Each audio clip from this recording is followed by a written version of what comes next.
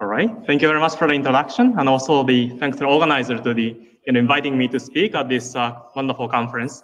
And thanking all in person and also online for staying at the very end of this scientific meeting. Today, I want to talk about the polygenic risk score modeling, specifically thinking about how do we pick the training examples to be more inclusive in characterizing polygenic scores. We like to consider the human genetics, which is basically the mapping problem between the genetic variation in your human genome and the phenotypic variation we observe in the population. This is now a good time to study human genetics because large number of individuals with a rich genetic information is readily available in many, many different cohorts. It is not uncommon to see more than 100,000 individuals with the genotype data in UK Biobank, Millions Veterans Program, and Biobank Japan, FinGen, and other emerging biobanks across the globe. Taking advantage of those large-scale cohorts, like we geneticists perform genome-wide association studies, and this is a commonly used technique to study the genetic association of each variant independently and try to characterize the loci associated with the disease. As you can see in this Manhattan plot, which is a way to visualize the results from GWAS analysis, there are a lot of genetic variant and loci passing the Bonferroni corrected significant threshold, which is basically on the bottom of this particular plot. So with this recognition that many complex traits are polygenic, people have been started to build a method to aggregate the genetic effects across many genetic variants into a single score per individual, which we call as polygenic score or polygenic risk score. In this polygenic risk score framework, we basically characterize a set of genetic variants that is relevant for trait prediction and try to estimate their effect size in terms of multivariate regression framework. So basically, you need to find which variants are relevant and also estimate their effect size from very high dimensional data consisting of more than 1 million variants sometimes. So obviously, there are some challenges when performing this kind of polygenic score analysis. Namely, there are linkage disequilibrium structure exists. There are meaning that there are several correlation across many, many different SNPs. So it is necessary to select non-redundant set of SNPs so that you avoid double counting of the same genetic loci for a polygenic risk score modeling. Another challenge is that the large-scale data set, consisting of more than 1 million variants, consisting of hundreds of thousands of individuals, made us a very constrained in terms of computational challenges. It is not easy to load all those genetic data in memory. So you need to be, innovative in terms of designing the statistical model that characterize this kind of polygenic score across individuals. Typically, Bayesian multiple regression approach will be used to construct polygenic risk score modeling. In principle, there are 3 steps in this modeling paradigm.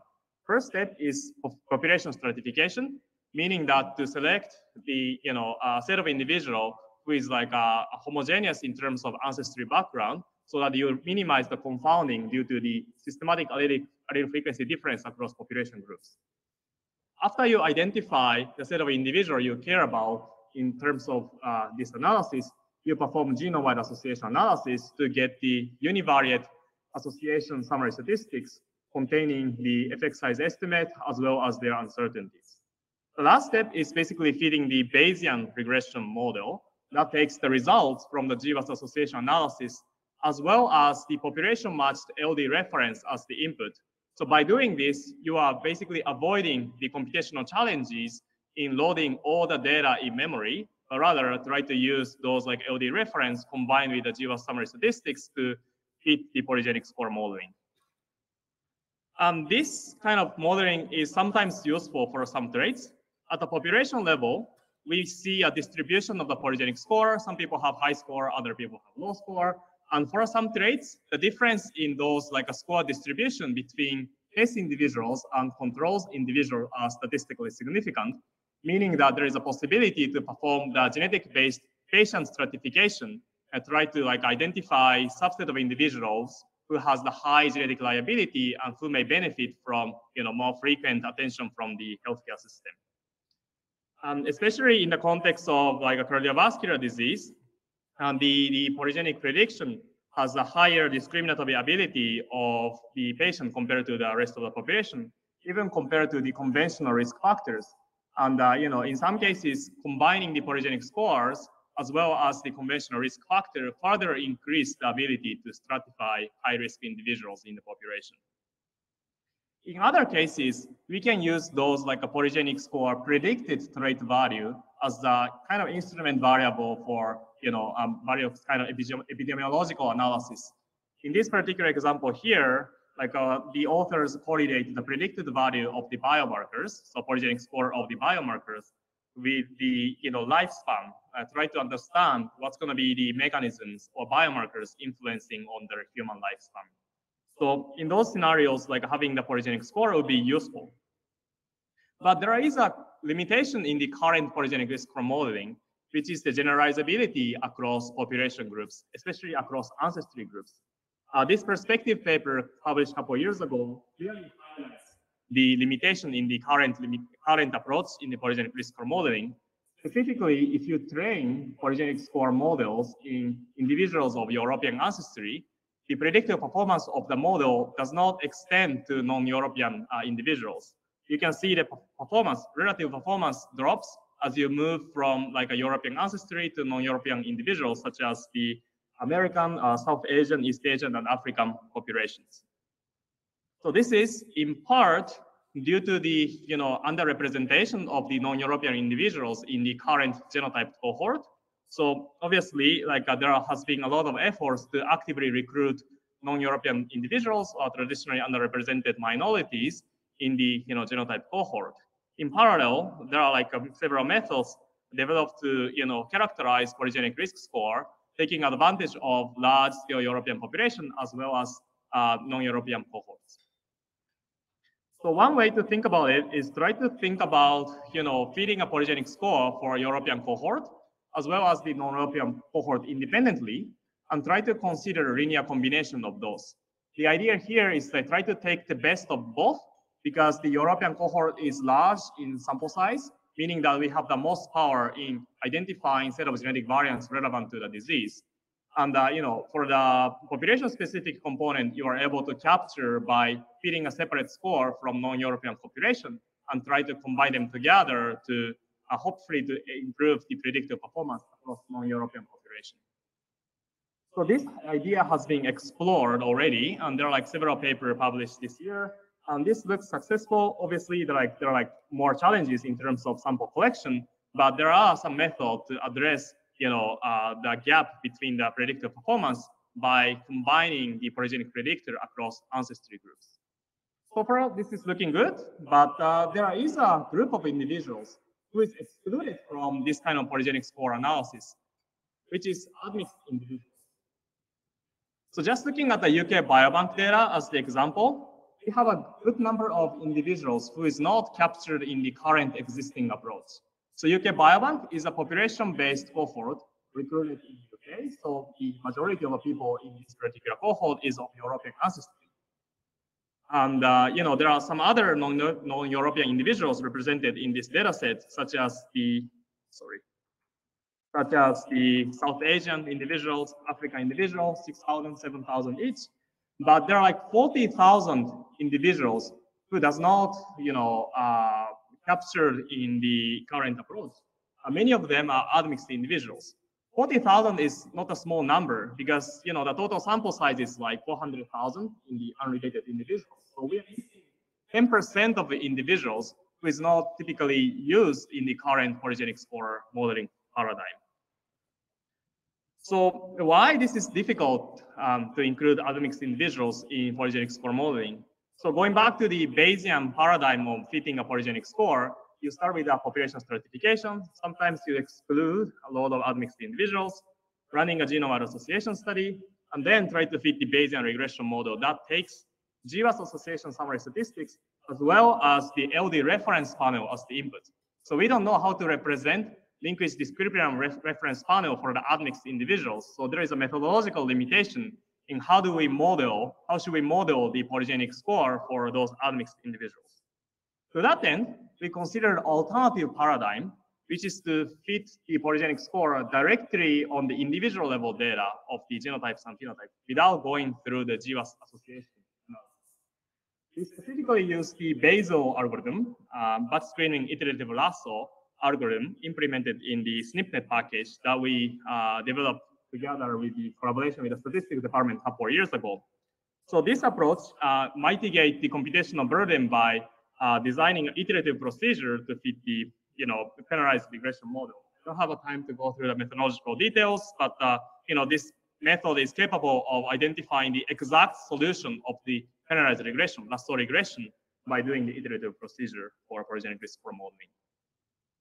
Previously, we showed that this method has the comparable predictive performance with other modern Bayesian regression model. And because of the sparsity in this model, the resulting polygenic score is a lot sparser than what we get from the polygenic score model from Bayesian approach. So we tested this approach to, including admixed individuals in the polygenic score modeling. So we focus on 4 different kind of training set individuals in this particular scenario. The baseline is looking at the white British individuals only. The second set is looking at the multiple populations consisting of a European ancestry, South Asian, African individuals. The third one is the white British and non-British white, South Asian, African, as well as the admixed individuals. Those 3 groups are kept to be the same total sample size so that we are not favoring one particular approach based on the sample size and power.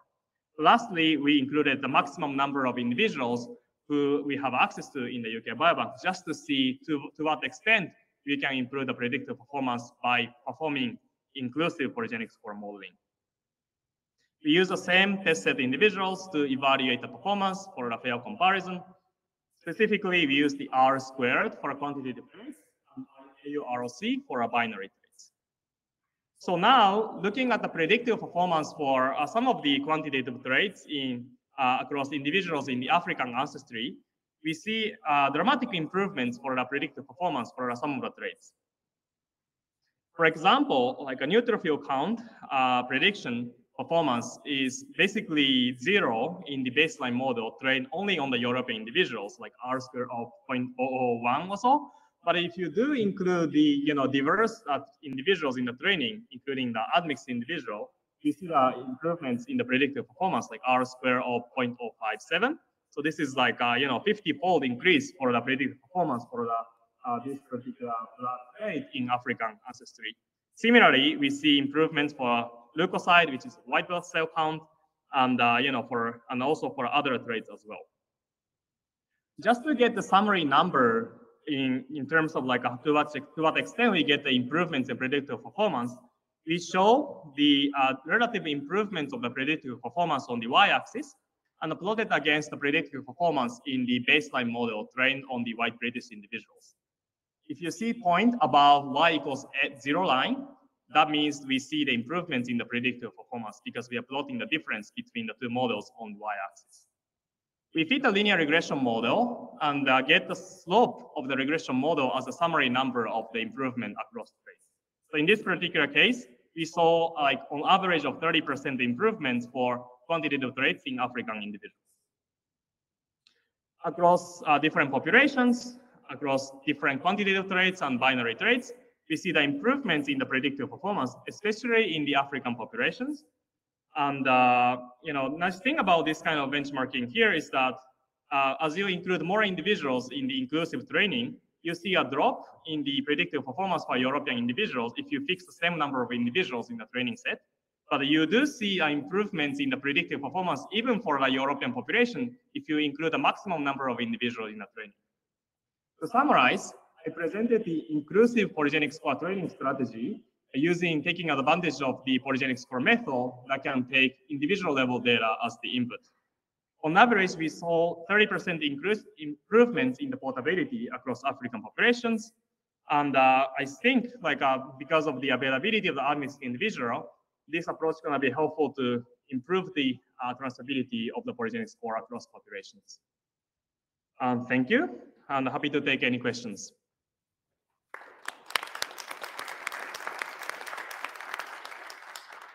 So maybe we can take one quick question, but we really need to wrap it up. Quick question. Oh, okay. I wanted to ask about, are you treating all admixed individuals like the same in your training data? Yeah, what I mean by same, like one group of like all admixed individuals. Yes, so we don't provide any label for those like individual. We do provide the genotype PC as a covariate, but the non-covariate component of the model don't look at who is labeled as admixed versus European. So we just provide everybody. Yeah, I'm worried if you're. I'm wondering if you're worried about the like statistical artifacts that you could get for the same reason that we don't do GWAS in a like heterogeneous cohort of genetically based on heterogeneous genetic individuals. And so, would you consider training maybe on groups of individuals with similar patterns of admixture if you were to like incorporate not only one level is like looking at local admixture, but not even that fine grain, maybe just like genome-wide proportions? Yeah, that's a great question. So I think like which approach is better is still unclear, but this model does not mean that like there is no ancestry-specific genetic component. Rather, this is like a try to capture the ancestry shared genetic component. And from the based on the result we have, like just starting with the ancestry shared component may not be that bad just to capture genetic basis. If you have more number of individuals in the different kinds of admixed individual, we can start to go to discover specific genetic basis for that particular subset of individuals. But I think we need to get more data. Okay, cool. Thank you. Thank you.